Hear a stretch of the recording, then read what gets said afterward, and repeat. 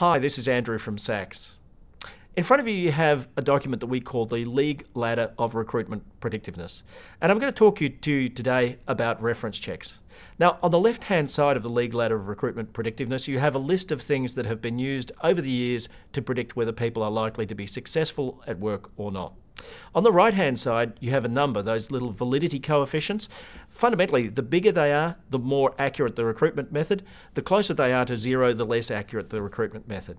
Now, if you look at to where you can see 0.26 in the right-hand column, you'll see that that's against reference checks. Reference checks predict with a validity of 0.26. Now, is that good or bad? Well, in fact, you can't use a validity as a measure of percentage accuracy, but you can easily turn it into a measure of percentage accuracy. All you have to do is take the 0.26 and square it. And if you do that, it comes out approximately to 0.07.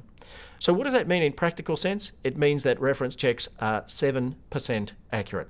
Another way of looking at that is that they're 93% wrong. So it really raises the question, should you reference check? Well, I think you could, because sometimes you're going to find out really useful information in reference checks. But what you also should do is that you should place a much higher emphasis on the things at the top of the league ladder of recruitment predictiveness, things like psych testing, because reference checks simply do not measure up. I mean, the most accurate combination of psych tests will give you predictiveness of close to 50%, which is a lot better than 7%.